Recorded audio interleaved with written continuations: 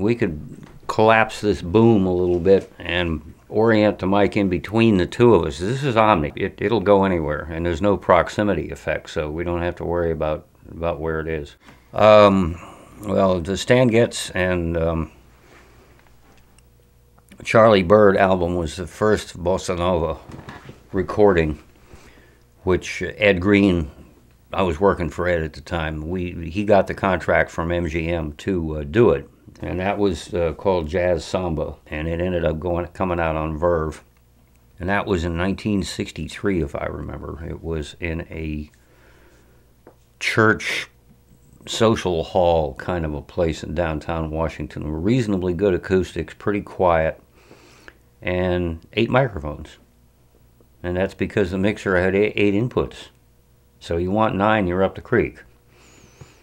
And anyway, it was all vacuum tubes. It was vacuum tube Ampex 350s. We were running either Scotch 111 or Scotch 611 red oxide tape. And the gig went, I think it went 2 nights, because I forget the exact timetable, but anyway. And that made history. It was on the top of the charts for months, and the jazz station here did a survey of the top 100 jazz recordings of all time, and this came in number 3, which I thought was pretty amazing. Cats like that just swinging their brains out, basically. It was awesome. And then we did, about the same time, within 2 or 3 years, we did Ramsey Lewis and Ahmad Jamal at a nightclub a little further out from downtown called the Bohemian Caverns, and it had been around since I think before the Second World War, and it had sort of turned into a hippie joint, but that was a lot of fun, and I have copies of both outtakes and the masters on both of those. The Getz album that you heard was a copy of the cutting master, which had a little high-end EQ cranked in, and that was probably 4 generations down from the original. And that MGM gave me a copy of that. We were pretty good friends with the head honcho there at the time. We did work with the National Symphony Orchestra, in particular a recording of Carl Orff's Carmina Burana. This was done at Constitution Hall in D.C., which is a big square room, seats about 2,500 people around 3 sides. Boomy at the low end, but a nice reverb tail. And for that one, there was a pair of C-37s XY flown over the conductor, some woodwind, and Phil 2 or 3 solo mics, and a pair of 47s wide-spaced in the house.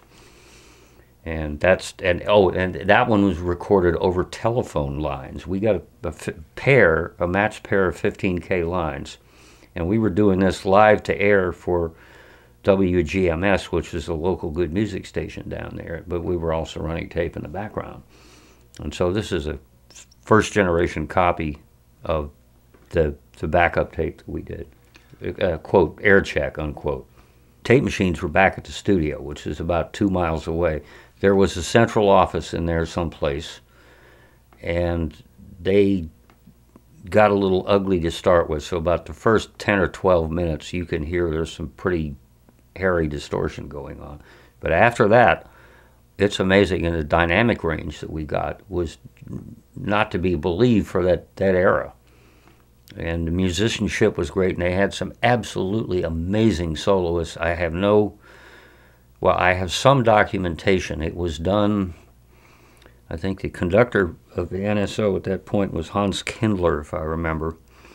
There was a 200-voice choir that was made up of church choirs and 4 or 5 soloists, including this bass solo. His voice would just stand your hair up when you hear it. That was fun. We did the Lincoln Portrait outside the Smithsonian on the steps, believe it or not, with Adlai Stevenson, the narrator. We did a recording of a piece called, or a suite called The Confederacy, which I also have. That was done inside the East Garden court of the art gallery down there.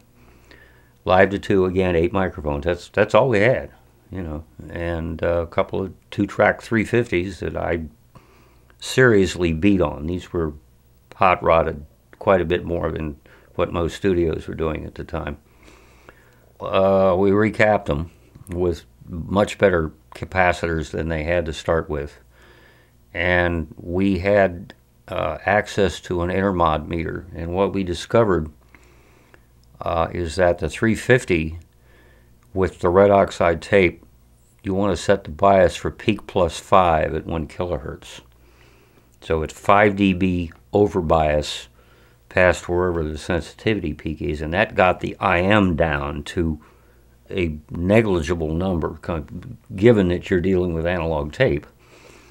And then, you know, I modified the record EQ because it was a little bit energetic, because that machine was designed for 1952 vintage tape, and this is mid-60s we're talking about. So they were really good machines, and I have one downstairs that's going to get the same treatment.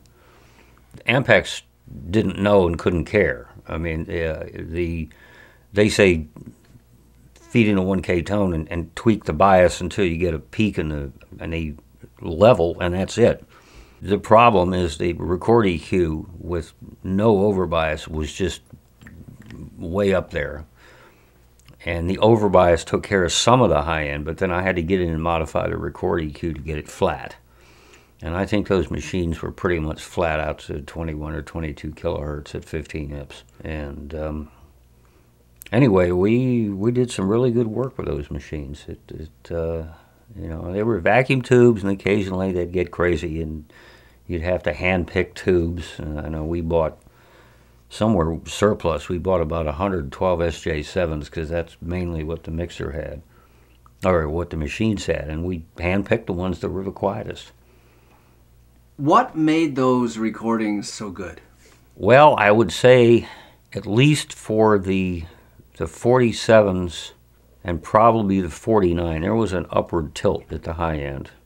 They weren't real flat, and if you ever took a Neumann 47 or 49 into an anechoic chamber and ran some curves on it, which Floyd Toole did, he said, you would absolutely die if you think speakers are bad. You should see what these microphones do. Part of the magic potion was the fact that vacuum tubes run on very high voltages. And I know all the stuff I built for Ed, the mic preamps would put out a minimum of plus 30 into a 100K load before I could measure the distortion. Now that's the equivalent of 1 watt if it was 600 ohms. And it was all vacuum tubes. It was unbalanced except for the mic inputs. And so you're talking lots and lots and lots of headroom. The mixer was a Cascode 12BK7 with big hunka-chunka UTC input and output transformers. So it was mic in, 8 in, a mix bus, a passive mix bus. There were 2 left, right, and a send.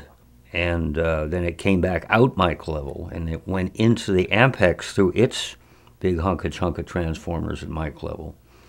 So by the time you got through with the gig, the sound had gone through probably a dozen or more transformers per channel.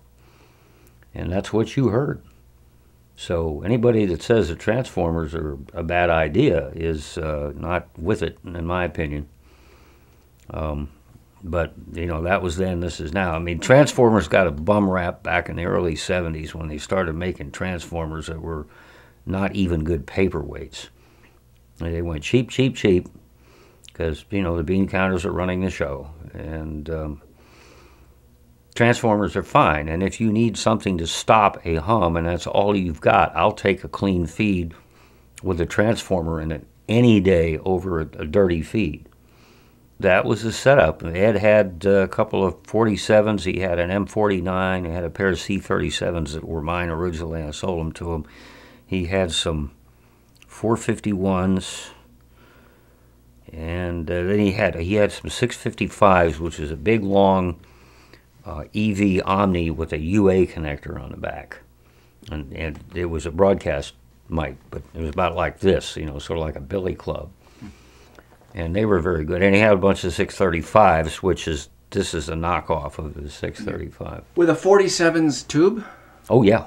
Oh, yeah. I mean, this is all vacuum. No. This is with the old Tuchel connectors and the power supplies and the whole... And we had to beat up on them a good bit. And that was back when Gotham Audio was the Neumann distributor for the world, or for North America anyway. And we discovered the hard way that you don't want to tell them what you've done, even if it made an improvement, because Temmer would go ballistic, Stephen Temmer. And there's a long series of stories there, but anyway, he was known by none less than guys like Phil Ramone as the Nazi. And it turned out he went to a Hitler youth camp in Austria before he moved over here. And I hate to cast words of disparagement against those of us who aren't here anymore, but oi.